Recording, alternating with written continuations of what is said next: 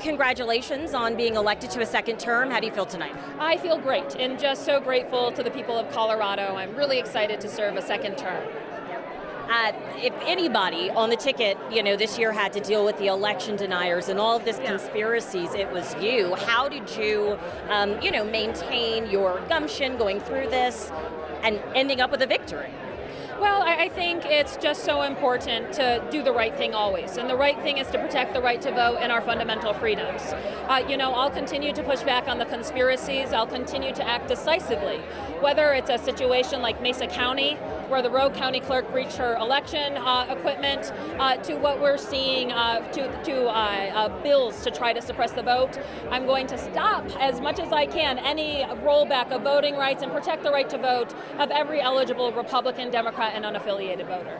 Do you foresee that to be revved up after tonight when you start counting the ballots? What could happen 8 days from now? Are you expecting anything in that nature? I think, unfortunately, with the incitement of the insurrection and the attempted stealing of the presidency in 2020, we're in a new chapter of this nation's history.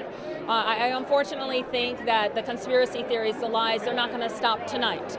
But what I can say to Coloradans is I'll continue to act proactively to strengthen our laws, to get in front of anything that we can imagine can affect the right to vote in our state, and act decisively when we see any types of attempt to thwart the will of the people in the state of Colorado.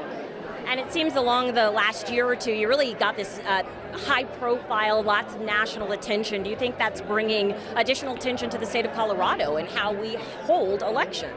Well, I think it's really exciting to be a ray of hope, a ray of sunshine for the nation. We're considered the gold standard because we have some of the best elections, the most accessible, the most secure in the entire country.